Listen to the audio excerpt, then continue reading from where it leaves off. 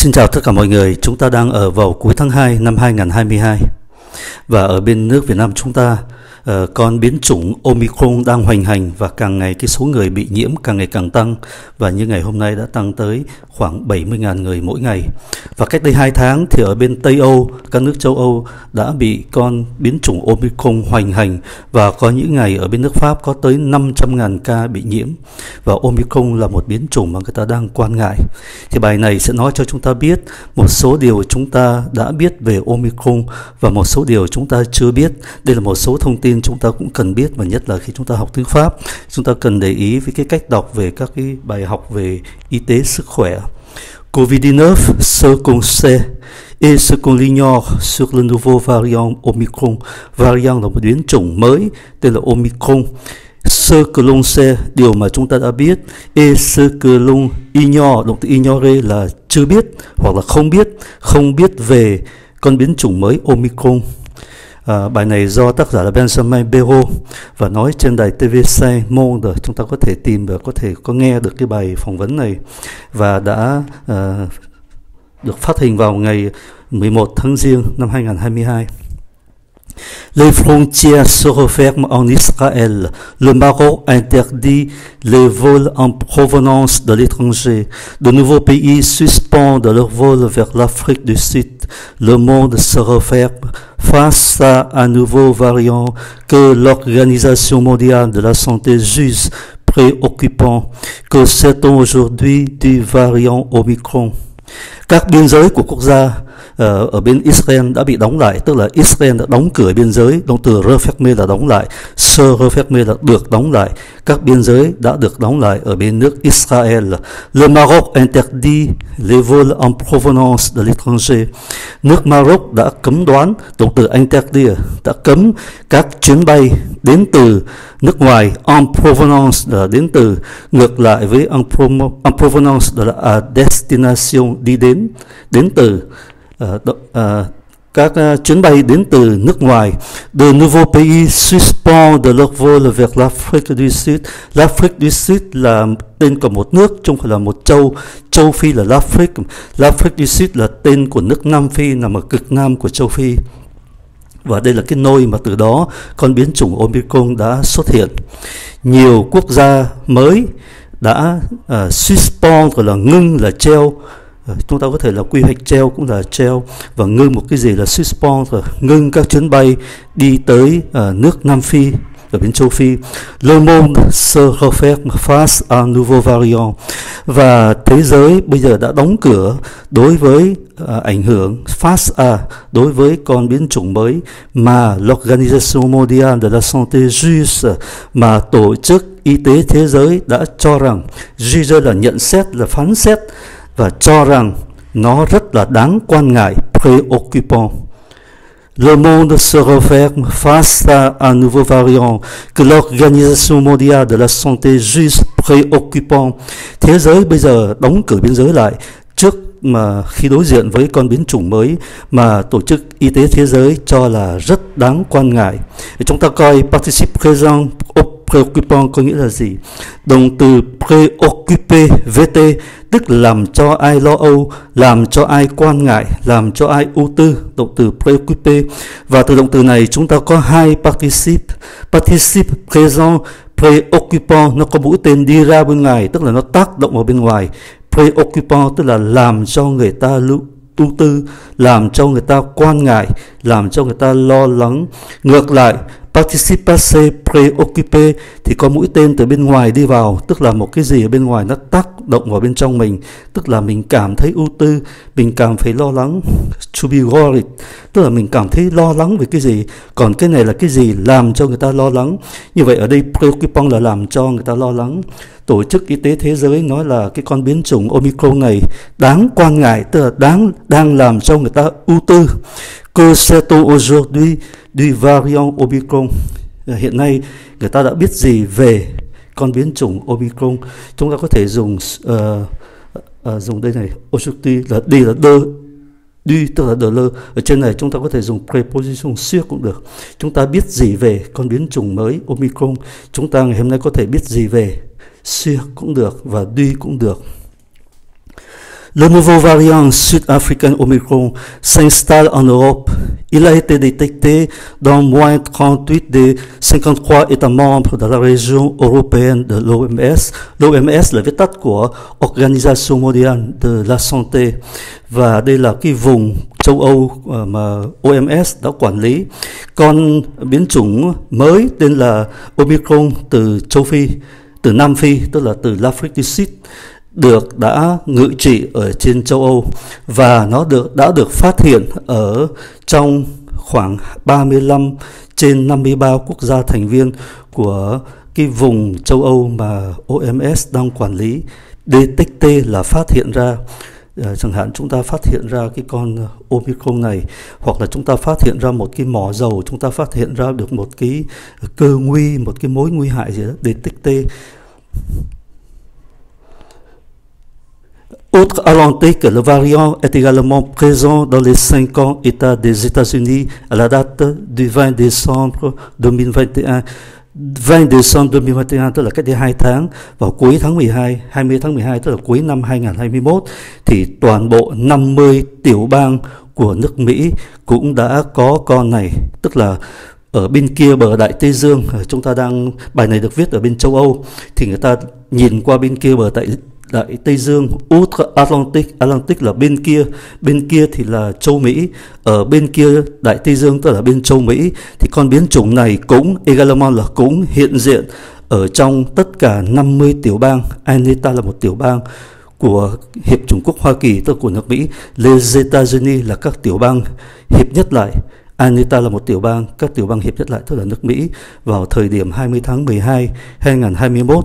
Omicron semble avoir un taux de réinfection plus élevé, mais provoquer des symptômes moins sévères, selon le rapport de l'OMS sorti le 9 décembre. Theo một cái báo cáo của Tổ chức Y tế Thế giới được đưa ra vào ngày 9 tháng 12, tức là vào năm 2021 vừa qua, thì con Omicron dường như có một cái tỷ lệ tái nhiễm cao hơn tức là cao hơn thì con Delta, nhưng lại gây ra những triệu chứng bớt trầm trọng hơn, ít trầm trọng hơn. Un taux de réinfection, re này là tiền tố để nói lên sự lặp lại, infection là sự nhiễm khuẩn, nhiễm bệnh. Một tỷ lệ tái nhiễm thì cao hơn con trước, tức là con Delta. Mais provoquer là gây ra, là tạo ra. Des symptômes, chúng ta để ý cách phát âm, đây là sign, bởi vì chữ M đứng trước P thì có giá trị phát âm như là N, symptômes. Provoquer des symptômes moins sévères, sévère là trầm trọng. Nó gây ra một cái tỷ lệ tái nhiễm cao hơn là con biến chủng Delta, nhưng lại gây ra những cái triệu chứng ít trầm trọng hơn. Đó là báo cáo của OMS. De leur côté, les laboratoires Pfizer et BioNTech assurent que le vaccin contre le Covid-19 était toujours efficace après 3 doses face à ce variant. Về phần mình thì các phòng thí nghiệm của công ty Pfizer và BioNTech bảo đảm rằng các vaccine của họ tức là của hai cái phòng thí nghiệm này chống lại Covid-19 thì vẫn luôn hiệu nghiệm sau 3 liều tiêm trích chống lại con biến chủng này. Chữ toujours này chúng ta không dịch là luôn, và chúng ta dịch là vẫn. Về phía mình, các phòng thí nghiệm Pfizer và BioNTech bảo đảm rằng, cam kết rằng vaccine của họ chống lại Covid-19 vẫn luôn có hiệu nghiệm sau khi làm 3 liều tiêm. Dose là 1 liều, chúng ta phải tiêm 3 liều. Que sait-on réellement du nouveau variant Omicron? Doit-on s'inquiéter de ses conséquences? Chúng ta thực sự biết gì về con biến chủng Omicron này, và chúng ta có phải lo lắng về những kết quả hệ quả của cái con biến chủng này không? Động từ s'inquiéter đi với giới từ de. Điều thứ nhất chúng ta có thể biết được đó là le variant Omicron présente un nombre important de mutations. Để chúng ta để ý hai chữ M này đều phát âm là N hết, bởi vì trước B và đứng trước P. Con biến chủng Omicron đưa ra một số lượng khá quan trọng về các cái biến chủng, tức là khá quan trọng, tức là nhiều. Le variant Omicron présente plus de mutations que le variant Delta, selon l'équipe de chercheurs de l'hôpital Bambino Gesù de Rome, Italie. Theo một số các nhà nghiên cứu của bệnh viện Bambino Gesù ở thành phố Roma ở bên nước Ý, thì con biến chủng Omicron đưa ra nhiều biến chủng hơn là con biến chủng Delta. Un nombre important de mutations ne signifie cependant pas automatiquement que le variant qui en découle soit plus dangereux. Tuy nhiên, số lượng nhiều của các biến chủng không tự động có nghĩa là ne signifie, không tự động có nghĩa là con biến chủng mà xuất phát ra từ cái biến chủng này thì nó lại quan trọng hơn. Chúng ta để ý phải dịch cependant này trước. Tuy nhiên, việc có nhiều biến chủng không tự động có nghĩa là con biến chủng mà nó xuất phát ra từ con Delta này thì từ con Omicron này thì lại nguy hiểm hơn. Cependant, certaines de ces mutations présente des caractéristiques inquiétantes. Tuy nhiên, một vài những con biến chủng này đưa ra một số các cái đặc tính đáng làm cho chúng ta lo âu. Như vậy, ở đây chúng ta lại thấy participe présent của động từ inquiéter. Inquiéter là làm cho lo, s'inquiéter là lo lắng, inquiéter là làm cho lo lắng. Về participe présent của inquiéter là inquiétant là làm cho lo lắng, thì chúng ta cũng thấy giống như là préoccupant, làm cho người ta quan ngại. Le variant Omicron présente un risque accru de réinfection. Con biến chủng Omicron đưa ra một cái nguy cơ gia tăng nhiều hơn về sự tái nhiễm. Động từ accroître làm cho tăng lên, làm cho lớn lên. Accru là participe passé, một nguy cơ đã được gia tăng. Le directeur de l'OMS affirme que les données venant d'Afrique du Sud suggèrent un risque de réinfection plus élevé avec Omicron qu'avec d'autres variants. Omicron peut contourner l'immunité acquise.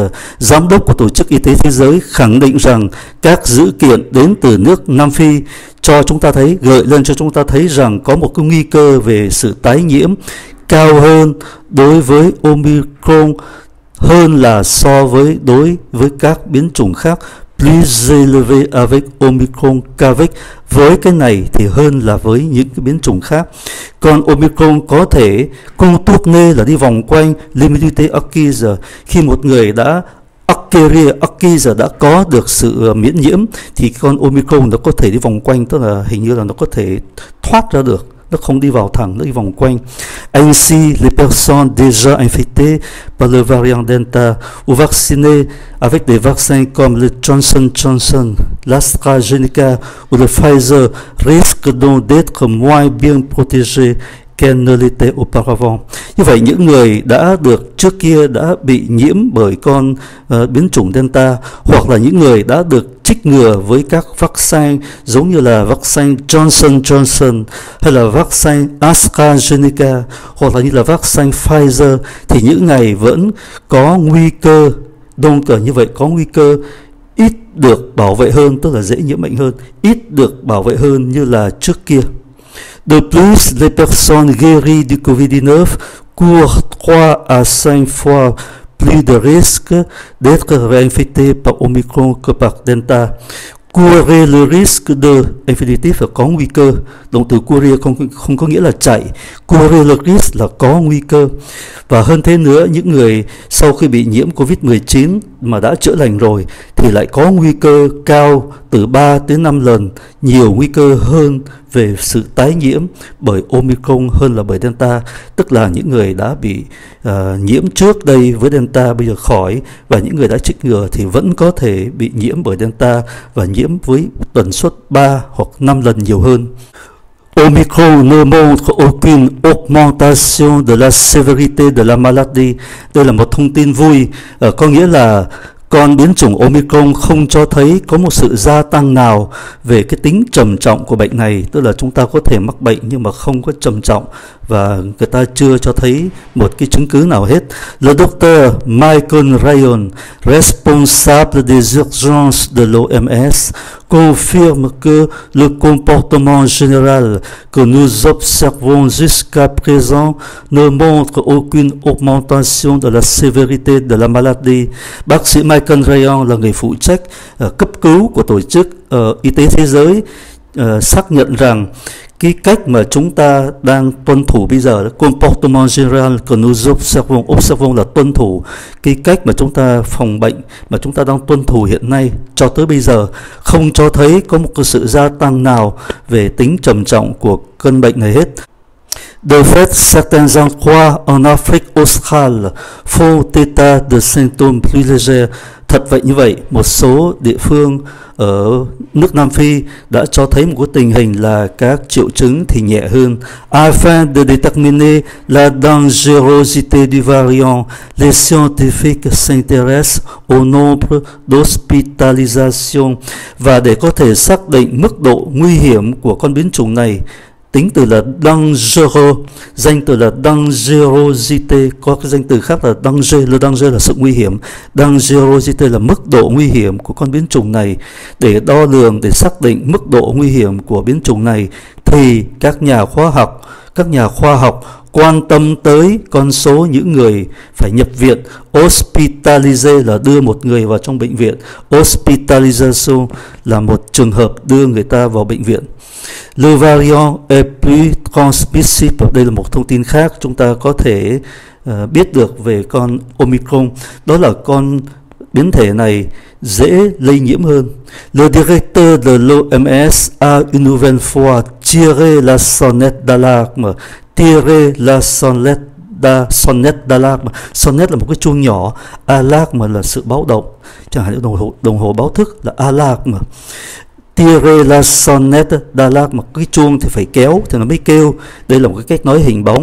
Giám đốc Tổ chức Y tế Thế giới một lần nữa lại gióng lên hồi chuông báo động khi ông ta nói rằng je suis très préoccupé par le fait qu'Omicron plus transmissible, circulant en même temps que Delta, entraîne un tsunami de cas. Tsunami là một danh từ của trong tiếng Nhật, đây là tiếng Nhật, tsunami có nghĩa là sóng thần, đợt sóng thần, và người ta dùng cho danh từ chung của trên thế giới bây giờ. Tiếng Pháp dùng tsunami là đợt sóng thần, và thực chất đây là một danh từ ở trong tiếng Nhật.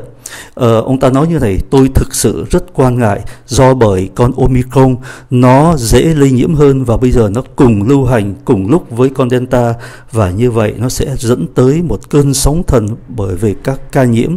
Và chúng ta thấy bây giờ lại là động préoccupé là participe passé của động từ préoccupé, và lúc nãy chúng ta đã thấy préoccupant là gây cho người khác lo âu, ưu tư, quan ngại, thì bây giờ là bị tôi rất là ưu tư, tôi rất lo lắng về cái sự việc đó là cela exerce et continuera d'exercer une immense pression sur un personnel de santé épuisé et des systèmes de santé au bord de l'effondrement. Và cái điều mà con Omicron cùng lúc lưu hành cùng với con Delta, hai con này cùng lúc lưu hành ở trong thiên nhiên đó, thì nó gây ra một cái thảm họa là sóng thần về các ca nhiễm.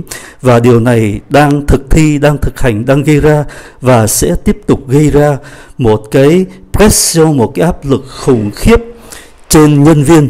Le personnel de santé, personnel là nhân viên, là đội ngũ nhân viên, gây ra một áp lực khủng khiếp trên đội ngũ nhân viên y tế đã bị kiệt lực, épuisé là đã hết sức kiệt lực, và gây ra một cái áp lực trên hệ thống y tế. Au bord de l'effondrement, au bord là bên bờ, effondrement động từ s'effondrer là sụp đổ, một cái gì mà nó không chắc, nó không vững chắc thì nó sụp đổ xuống, và hệ thống y tế ở trên bờ vực sụp đổ. Ở Việt Nam chúng ta gọi là bên đã bị vỡ trận đó. Chúng ta nghe vỡ trận tức là đánh nhau mà không còn một cái đội ngũ gì hết, vỡ trận. Thì tiếng Pháp gọi là ở bên bờ sự sụp đổ. Và sau đây là một số điều mà chúng ta chưa biết được về con biến chủng Omicron. Pfizer et BioNTech ont insisté sur l'efficacité de leur vaccin actuel contre le variant Omicron. Công ty Pfizer và công ty BioNTech thì đã nhấn mạnh về cái độ efficacity là sự hữu nhiệm của vaccine của họ hiện nay chống lại biến chủng Omicron. Tuy nhiên, một nhà khoa học người Mỹ nghiên cứu về virus tên là Angela Rasmussen đã đánh giá rằng những dữ kiện đầu tiên được đưa ra bởi công ty Pfizer và một số các cái khảo cứu độc lập khác thì không mang lại cho chúng ta sự an tâm lắm. Était moins encourageant. Động từ encourager làm cho người ta phấn khởi, làm cho người ta tin tưởng, làm cho người ta can đảm, và participation là làm cho, thì bây giờ moins ít làm cho người ta can đảm lên, tức là không làm cho người ta an tâm lắm. Selon elle, tức là selon nhà khoa học này, theo nhà khoa học này, une troisième dose va réduire le risque d'infection survenant chez les personnes vaccinées. Bà ta cho rằng một liều trích ngừa thứ ba thì sẽ giảm thiểu cái nguy cơ bị lây nhiễm đến với những người đã được trích ngừa. Pfizer se montre rassurant sur son vaccin actuel. Công ty Pfizer thì tỏ ra rất là an tâm với vaccine hiện nay của họ. En assurant que, bằng cách bảo đảm rằng une troisième dose fournie à niveau d'anticorps neutralisant contre Omicron, và một liều tiêm thứ ba thì sẽ cung cấp một số lượng kháng thể có tính chất làm cho con Omicron bị tê liệt. Neutralisant là không còn sức hoạt động nữa. Similaire à celui observé après deux doses, giống như là kháng thể đã được nhận thấy sau 2 liều đối với các con virus trước kia. Ở động từ rassurer làm cho an tâm, làm cho yên tâm, còn động từ assurer là bảo đảm rằng. Anticorps là kháng thể, anticorps là chống lại, co là một vật thể, anticorps là kháng thể. Par ailleurs, plusieurs fabricants de vaccins ont déjà prévenu qu'ils devraient certainement en concevoir une nouvelle version. Ở một mặt khác, nhiều nhà sản xuất vaccine đã báo trước rằng, prévenir que, đã báo trước rằng họ chắc chắn là họ phải suy nghĩ về một cái phiên bản khác cho các cái vaccine. Le 1er décembre, vào ngày 1 tháng 12 vừa qua, tức là năm 2021, Pfizer et BioNTech ont promu de le faire d'ici à mars. Hai công ty là Pfizer và BioNTech đã hứa là từ nay cho tới tháng 3 sẽ làm chuyện này, tức là đưa ra một phiên bản khác cho vaccine. Les deux groupes ont indiqué déjà travailler au développement d'un vaccin spécifique au variant Omicron qui pourrait être disponible dès mars 2022. Và hai tập đoàn này đã cho thấy là họ đang làm việc với nhau về sự phát triển của một vaccine đặc biệt chống lại con biến thể Omicron, và cái vaccine này có thể pourrait, đây là dùng conditionnel ở trong thời sự người ta hay dùng như thế này để nói lên một cái chuyện gì không chắc chắn lắm 100%, rất có thể sẽ được đưa vào sử dụng, disponible là sẵn sàng đưa vào sử dụng ngay từ tháng 3 2022. L'Africa Health Research Institute, un organisme sud-africain ayant patronné l'une des premières études sur la résistance au vaccin d'Omicron, est moins optimiste. Hai tập đoàn kia thì nói là họ sắp đưa ra một cái vaccine đặc biệt, nhưng mà Viện Nghiên cứu Sức khỏe của châu Phi là một tổ chức của nước châu Phi, và cái tổ chức này đã bảo trợ cho một trong những công trình nghiên cứu đầu tiên về việc kháng lại vaccine của Omicron, thì tổ chức này, cơ quan này tỏ ra ít lạc quan hơn, moins optimiste. Le variant échapperait en partie à l'immunité conférée par le vaccin Pfizer, selon l'organisme de santé. Theo tổ chức y tế này, tức là ASRI, tổ chức y tế này cho rằng con biến chủng này rất có thể, đây cũng là conditional, rất có thể sẽ thoát khỏi, échapper, sẽ tránh khỏi, sẽ thoát khỏi một phần nào đó đối với sự miễn nhiễm được vaccine Pfizer gây ra. Une autre étude sud-africaine publiée le 30 décembre par le Conseil sud-africain de la recherche médicale affirme quant à elle que, một nghiên cứu khác của nước châu Phi được công bố ngày 30 tháng 12 bởi Ủy ban châu Phi về nghiên cứu y học, về phần mình khẳng định rằng le vaccin à une dose et son rappel du laboratoire américain Johnson Johnson reste efficace à 85% contre les cas graves d'infection à Omicron. Thì tổ chức này lại cho rằng việc trích ngừa một đợt đầu tiên và một đợt tiêm nhắc lại với vaccine của phòng thí nghiệm Mỹ là Johnson Johnson vẫn tỏ ra là có hữu hiệu tới 85% chống lại những ca nhiễm nặng với con Omicron.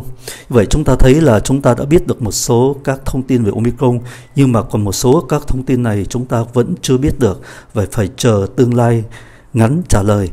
Có các tập đoàn đang tìm ra những cái vaccine mới và có những cái nghiên cứu của nước này nước kia thì lại cho các ý kiến khác.